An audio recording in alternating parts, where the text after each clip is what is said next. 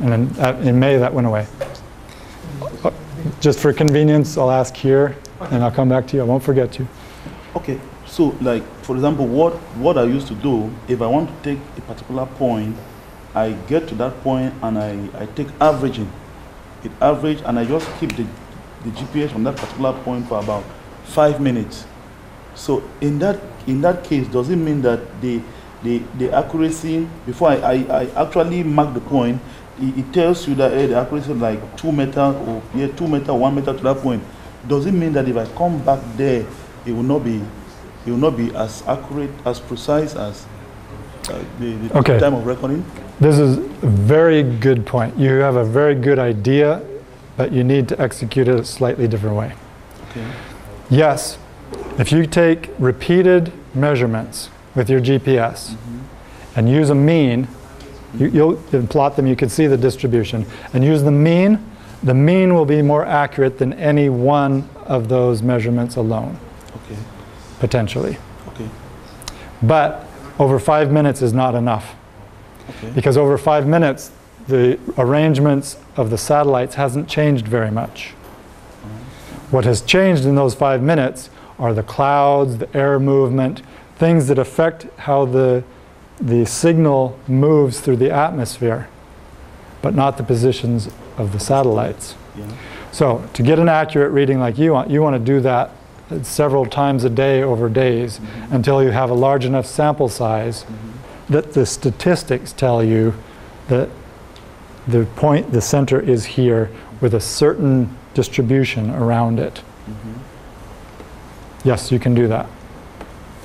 But you need to do it over a longer period. Yeah, a longer period, like 1 hour, no, 30 minutes? No, like several times a day over several days. Okay. Sorry, it's not that easy. Yeah, because take for example, I'm sampling a 1 hectare plot, and I need to get the GPS coordinate of this point, this point, this point, this point. I like set the GPS and put it on the pole here, and I'm walking around here. Yeah. By the time I finish 1 or 2 5x5, I mark this point. And by the time I walk and get here, I do the same. I put the GPS there. It takes 5, 10, 15 minutes. At times when you come there, the averaging is like 700, 800. Then now I take the point. So, well, for me, I feel that is the accuracy is like more precise. It's improving. But, yeah, but from what you are telling me now, it looks like I have to leave it there longer. No. No, you just need to come back more often. Okay. Okay. Yeah, there's no reason to leave it there. Okay. Take the coordinate, yeah. Go do your work. Okay. Come back, take the coordinate again, go do your work. Okay. And do that as many times as you can. The more you do it, the better it will be. Okay. Thank you. Sure. Well, I'll get to you. For the reasons of camera and filming, I'll stay on this side.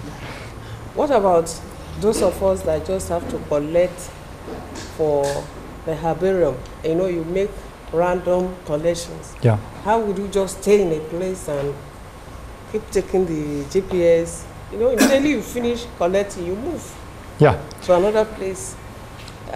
In practical sense, would you still come back again and start? Sure, sure. In practical sense, you don't want to do what he's doing. Yeah, because he's stationed, he's working.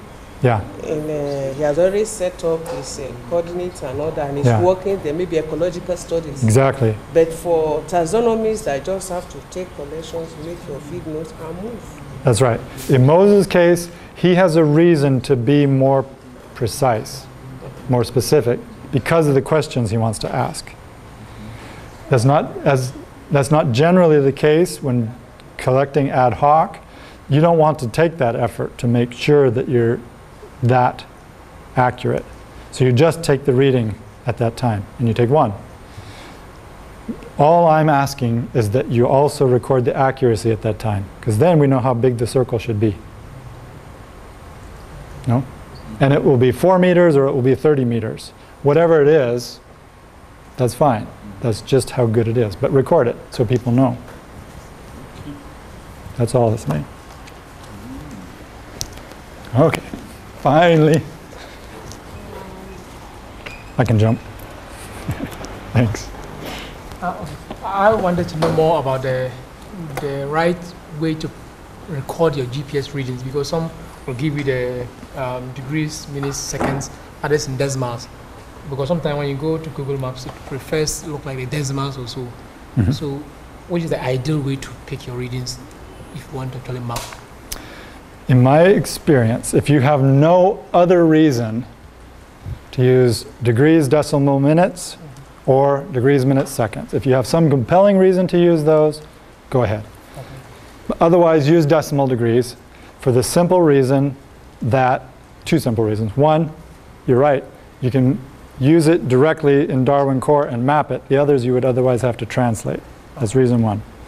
The second reason is that the decimal degree representation in the GPS is the one that shows you the most digits. So it's the most specific. So keep that one. Other questions? Yes. Coming. Seems people are very interested in GPSs. Because they know what's coming with this retrospective georeferencing thing, and they don't want to do that. Okay. So what I'm asking is, if I want to georeference material, and it was corrected some times back, and it's not one specimen, it's like a whole correction, and they never used the right, the precise decimal degrees. They have given you coordinates, but They have given not very precise. So is there a formula that after capturing all the data, I can calculate the decimal degrees using a formula rather than using each specimen at a time? Yes. Because that will take a lot of time. Yes, the answer is yes. You can use a formula to determine the uncertainty based on the coordinate precision that you were given. Yes, Is it possible to that is do possible. formula? Yes. It's not a simple formula, but yes, it is something you can put in a spreadsheet. Well, that's maybe what I wanted you to provide us with, a formula, because you may need to map, and whomever recorded the data never used the decimal degrees. Yeah, we'll see more about that.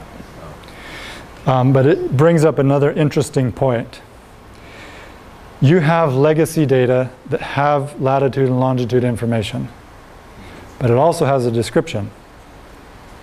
Sometimes the description will be more specific than the coordinates, in which case, fine, you use the coordinates to understand basically where it should be, but use the description to find out exactly where it should be, because it's more specific. Other times the coordinates are more specific than the description, even with a precision problem. In that case, you use the coordinates to determine the place, not just the location. You always want to use the most specific information that you have. Other questions? Okay.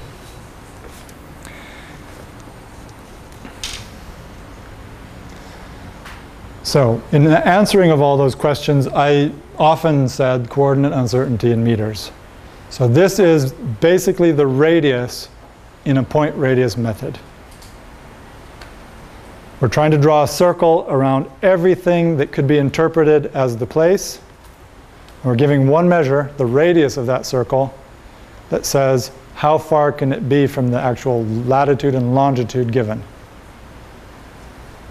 There's a concept that's very similar to that, that for historical purposes is called the maximum error distance.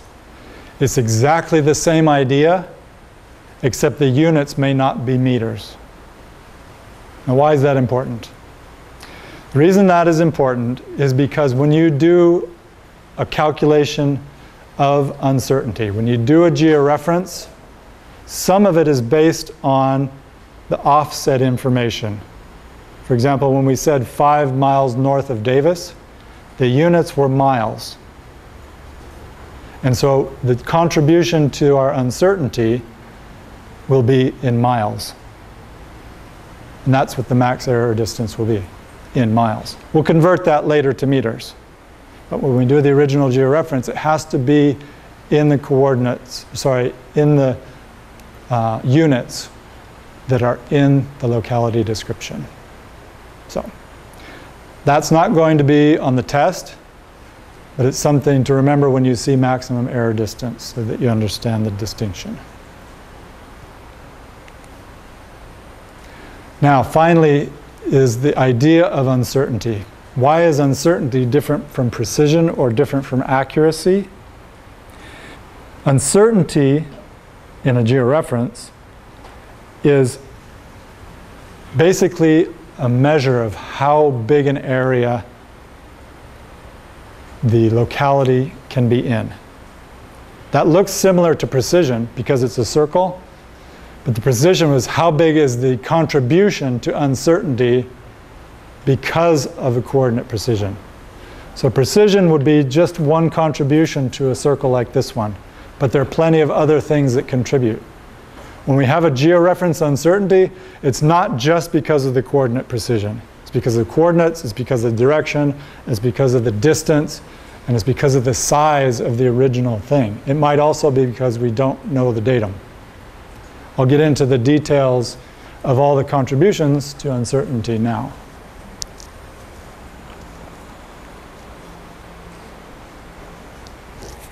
Actually, not quite now, one slide more. What we're trying to achieve with a georeference, ultimately, is that we have a small uncertainty that's centered on the truth, as opposed to a larger uncertainty that's not centered on the truth at all. That's ideal. Most of the time, we're unable to achieve that, and we're not even able to know that, because we don't have the truth in our hands. What we have is a description made by someone at the time, and we're interpreting that.